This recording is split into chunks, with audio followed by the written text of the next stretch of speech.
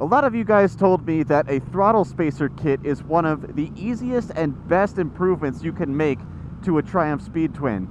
Today, I'm going to find out just how easy by installing this mod while riding. Here we go! You really thought I was going to do it, didn't you?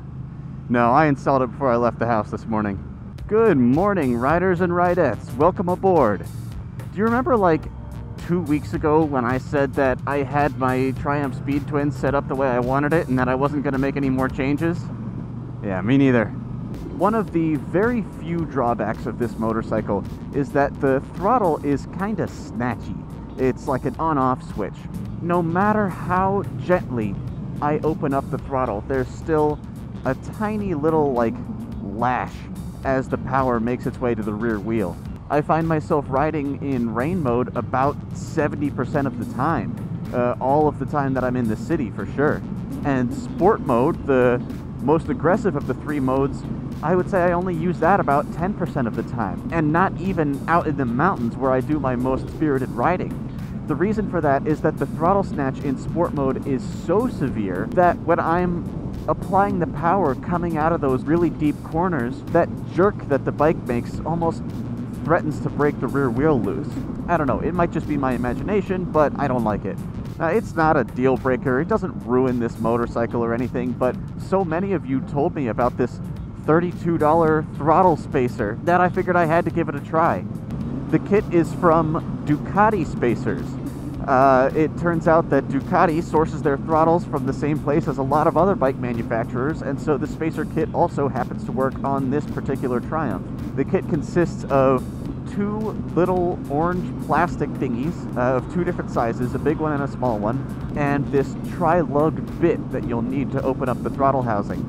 This kit probably cost them about 45 cents a piece. They must be making a killing, but you know what? At $32, if it improves the bike, it's still a bargain. Installation could not have been easier.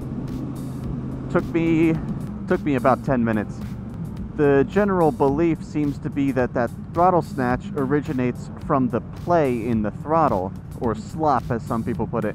There's a couple millimeters of movement in the throttle before it will actually engage. What the kit does is it fills in the gap between these lugs inside the throttle housing so that there is no gap and any minute movement of the throttle is applied directly to the wheels.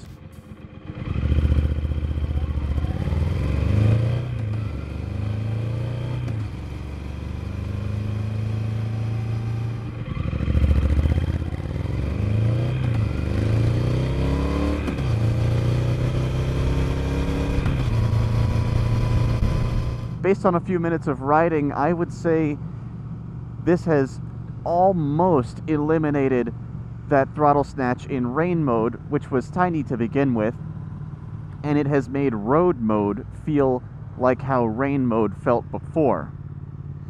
Now let's find out what it did for sport mode.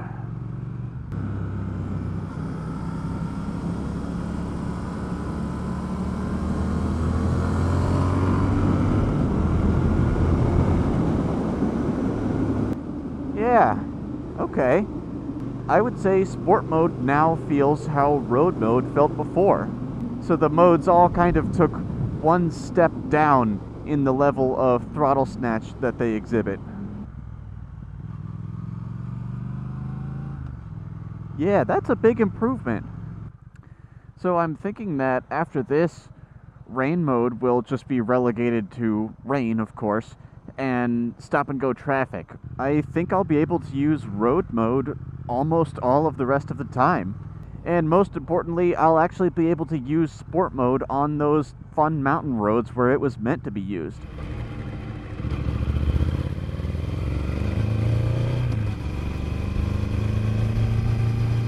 Now the real test is going to be if I feel comfortable lane splitting in road or sport mode. Filtering is the urban gymkhana and requires perhaps the most precision of any of the riding I do. If this spacer mod has cured enough of the throttle snatchiness that I can do that in sport mode, I will be really impressed.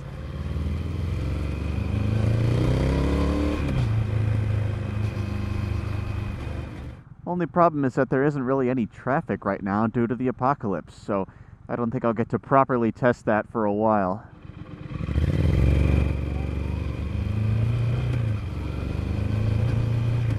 So the reason I hesitated to do this kit until now was because I believed that the throttle snatch came from the electronic fueling, not from the play in the actual throttle itself. And I think I was partly right.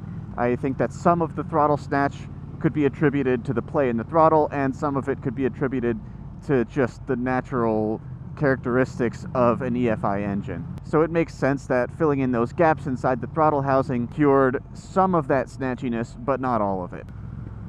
Again, it was fine before, and it's not a night and day difference. If you had test ridden a Speed Twin and hated it because of that lash in the throttle, this is not going to change your mind and make you want to buy a Speed Twin.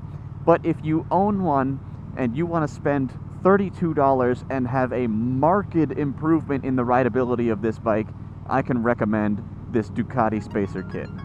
So I want to thank everybody who recommended this kit to me. This was really worthwhile, and I wouldn't have done it if I hadn't gotten so many comments about it on my previous mods video, which you should check out if you haven't already. If you're a new or returning viewer and you want to know what I get up to with this Speed Twin in between videos, I recommend following Van Blam on Instagram. If you are an Instagram user, post what you're getting up to with your motorcycle during the quarantine and use the hashtag #WaitFaster. There's so little to do while we wait this thing out that motorcycling is just the perfect escape. Even if you're choosing not to ride at this time for your safety or the safety of your community, anybody who's got a project going on in the garage right now, they're waiting faster too. As always, thank you very much for watching, and I'll see you next week.